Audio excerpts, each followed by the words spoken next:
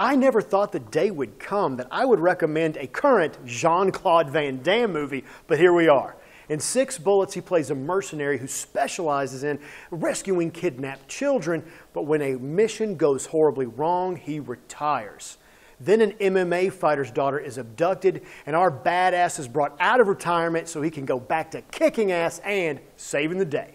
We get to see the mission that breaks our main character, and it sets a serious tone in this film and shows us that the action is going to be nice and tight.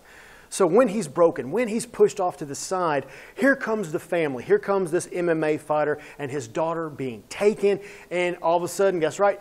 Our hero's got to step up from the shadows, and we see the quest. We get to see this family just being destroyed by their daughter being taken from them, and we get to see a man coming back to life to do the one thing that can deem his failure, save a child's life. It was the surprising intensity that pulled me into this film.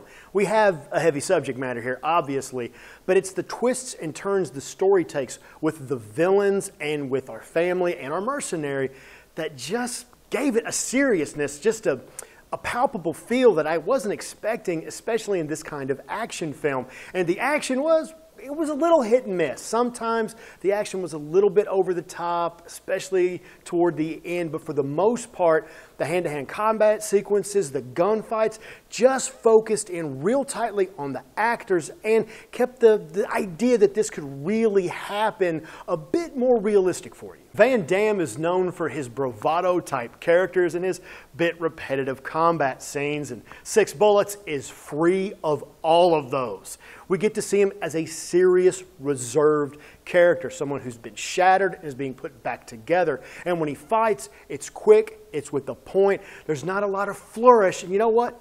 That's the movie. It doesn't have any flourish. It's just a good action film.